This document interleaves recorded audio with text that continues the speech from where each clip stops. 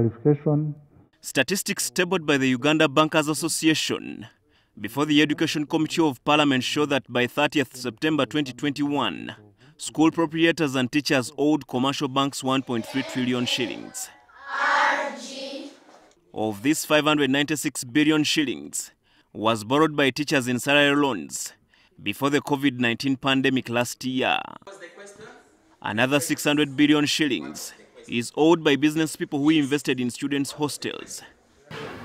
Since the first COVID-19 lockdown in March 2020, these loans have accrued 126 billion in interest.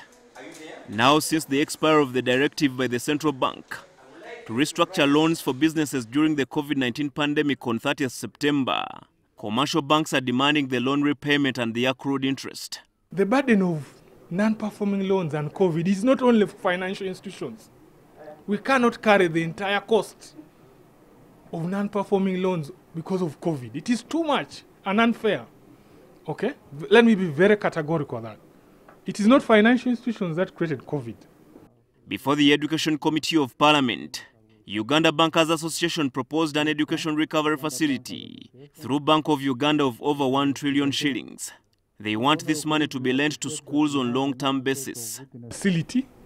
There are international development financial institutions that can avail money for much longer period on more favorable terms.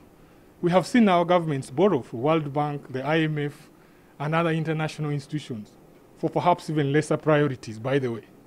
We think that this can be done, and the merits of the proposal need to be looked at. Without this facility, commercial banks are predicting tough times ahead, which could result in attaching schools and teachers' properties. We think that we should focus on recovery measures that enable those schools recover over a period and pay back the loans properly. We are not in the business of selling, but even when we sell, even the buyer who gets it still will get the loan running. Worse still if the schools are still closed. The Education Committee met the bankers as they discuss a motion by Chankwan's woman MP Christine Bukenya urging government to bail out private schools. Habad Ziwa, NTV at Parliament.